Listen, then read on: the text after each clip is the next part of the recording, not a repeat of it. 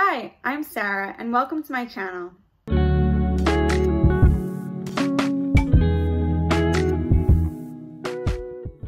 Today, we're going to create a very simple budget that you can use to track your income, expenses, and net income. And net income, just so you know, is your income minus your expenses. I used a budget like this in college. It's very basic and it really helped me track my cash flow and how much money I was going to have each month in my bank account. So let's get into it. So what I have here is a very basic spreadsheet. There's no formulas, there's no formatting, it's just plain text. So let me walk you through what I have so far. Up here in the first row, I wrote the months of the year. So we're going to assume that this budget starts in January. I know it's March right now, so you might want to start it in April. But I wrote a list of the months so that we can estimate our income and expenses per month. Then over here I have our income. So what you're going to want to do is write income, and underneath it, write a list of all your income sources. So for this pretend scenario, I have a restaurant job that we're going to get income from, as well as a tutoring job. You may have other sources of income, like you might have an on-campus job, or your parents might give you an allowance every month. You can write that there. And then you're going to want to write total at the bottom of that list. So then moving on, the next category is our expenses. So what you're going to want to do is write a list of your expenses. So here in this scenario, I have food, gas, and phone. You might have other expenses. Maybe you pay your car insurance twice a year. You can add that onto the list. Any expense that you have, you can write it right here. And underneath all of those expenses, you're going to want to write total. And then a few rows down, you can write net income, and this is where we're going to calculate our income minus our expenses for our monthly cash flow. So now we're going to start inputting some numbers into the spreadsheet. So let's start with the restaurant job in January. So go ahead and click on the cell B4. So we can actually add a formula in here to calculate how much income we're going to generate from our restaurant job in January. So let me show you how to do that. So what you're going to do is you're going to hit the equal sign.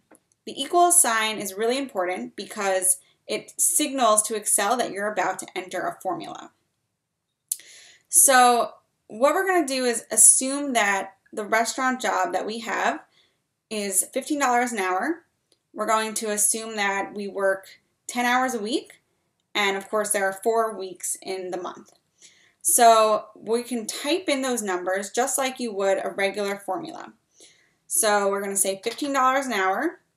Then you're going to hit the little star button on your keyboard that signifies that we're going to use multiplication. So 15 times $10 an hour times 4 weeks in the month. And go ahead and click equals, and Excel will automatically generate a number for us right there. It'll do the formula for us. So $600 for January. So let's say you are going to assume that every month until December, you're going to make the same amount. What you can do is take this little symbol right here at the bottom corner of the cell. It should change from white to black. And you can drag that all the way down the row to December, and it'll fill in the number for you. This is so that you don't have to manually go ahead and type it in every single month. So just to make things a little bit more complicated, let's say in the summer you only work, let's say 5 hours a week. So we can go ahead and change this number in June, July, and August from 10 hours a week to 5. So that's half the income. So we're going to take that little symbol in the corner here, so it changes from white to black, and drag that from June, July, and August. So now we have a different income amount for 3 months of the year. Okay, we're going to do the same thing with tutoring. So let's say we work maybe 3 hours a week and we earn $25 an hour. So equals 3 days a week, $25 an hour, times 4 weeks in the month. And we can drag that all the way down. And again, let's say in the summer you don't tutor because your students don't have school in the summer. So you can go ahead and you can highlight those 3 cells for the summer and click the delete button. And now we have no income from that income source for June, July, and August. Okay, now we're going to add up the 2 types of income in our total category. So what you can do is type the equal sign again. Then what you're going to do is click on the first cell over here from the restaurant job, click the plus sign, and then click on the next cell, the tutoring. So to break this down, what Excel is doing is it's taking this cell, the 600, plus this cell, which is 300, and it's going to add it together. And it does that. It creates 900. So we can do the same thing. We can take that little corner symbol and drag it all the way down to December. And it's going to add up for you each of the months of income. So the formatting looks a little funky here. So let's do a couple of things real fast. You can see that restaurant job is cut off over here.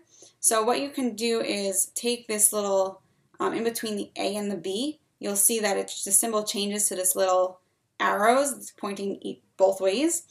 So you can go ahead and drag that a little bit so that you can see restaurant job, the full text. We also want to maybe make this total line stand out a little bit. So go ahead and highlight that whole row, click on the home button, and then click on B for bold. So now this stands out to us. Another thing that we can do is we can use a border to signify that anything under a certain line is a total. So I highlighted this row here, and we want to add a border above this row. So click on this right here, this border symbol, and click on top border. Now when we click out of the cells, you can see that we have created a line underneath our income sources before the total, so that our total stands out. So now we're going to move down to our expenses. So let's start with food. So what I did in college when I made my budget is I estimated how much I wanted to spend on food each day and then multiplied that by the number of days in the month. So for food, I estimated that I spent $10 a day on food and then times however many days are in the month. So for January, that would be 31 days, and that's $310. So what you can do is you can take that and drag it down, and we have our estimate of food for the month. And you can adjust this, of course, based on the number of days in the month. I'm just not going to do that for time's sake, and for conservative purposes too. There's not any more than 31 days in the month, so this is a conservative estimate. Then we're going to do gas. So I spend about $40 on gas each week times 4, 160. And then we're going to do our phone. And that I know I spend a flat $65 a month for my phone. And drag that across. Same thing as income. We're going to do a sum of these 3 cells of expenses. And you can use whatever, you can add up however many expenses you have. So type in the equal sign. This time I'm going to show you a different way that you can use the sum formula. So we're actually going to type in here sum, S-U-M, and then type in an open parentheses. So this is telling Excel that we are going to sum whatever cells are within these parentheses. So we're going to have an open parentheses, and then we're going to close the parentheses at the end of the formula. So we have these 3 sources of expenses. So what we can do is just click on the first one and hold down your mouse and drag it down so you get all your expenses. So this is a great way to do a sum if you have a lot of expenses and you don't want to manually click on each of the cells. So then type in a close parentheses and click the enter button. And you can see that it added up our total expenses for the month. So click on that and drag it down so that we get our total for each of the months. And then I'm going to do the same formatting as I did for income. I'm going to click the B for bold, and I'm going to use this border to create a border so that we can see how much our total is very clearly. So next is net income. So we can use another formula. So click on that equals button, click on your total income for the month, minus sign, and then your total expenses for the month. Click the enter button, and it calculates our income minus our expenses for us. And go ahead and drag that down as well. So what we have here, and let's click on the bold button to bold it so we can see it very clearly. What we have here is our cash flow from January through December. So if we want to add that all up to see how much money we'll have at the end of the year if we follow this budget, you can click on this cell over here after your net income, click on equals, sum, open parentheses, and then click on the first cell in January for net income and drag it all the way down. Close parentheses, enter. So here's our estimate of how much we will have at the end of the year if we follow this budget. So let's take this one step further. Let's go ahead and make another row, and let's type in bank balance. Okay, so what we're going to do here is we're going to estimate how much we'll have in our bank account each month based on our income and expenses, our net income. So go ahead and type in how much you have in your bank account. So let's say right now I have $1,000 in my bank account. Okay, so what you're going to do is you're going to go back into that cell and edit it. So you're going to hit the equal sign, and then we have that 1,000, which is our starting balance, plus how much income we have for the month. Click enter. So here you can see that for the month of January, at the end of the month, we should have about $1,365 in our bank account. So for the next month, we're going to have, so click on equals, what we had last month, plus our income for the month of February.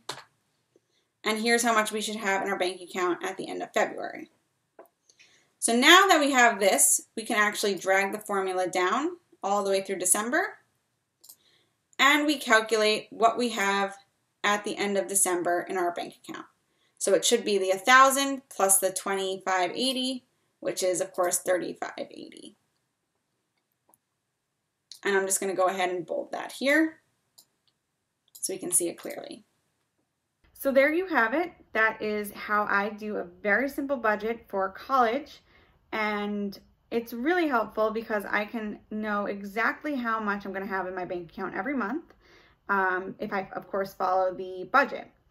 Now, you can adjust this budget as the year goes on. If your expenses change, if your income changes, you can adjust that, and the budget should flow pretty naturally because we added in those formulas. I hope that this was helpful, and if it was, please let me know in the comments below, and give this video a thumbs up if you enjoyed it. And I will see you soon. Thank you.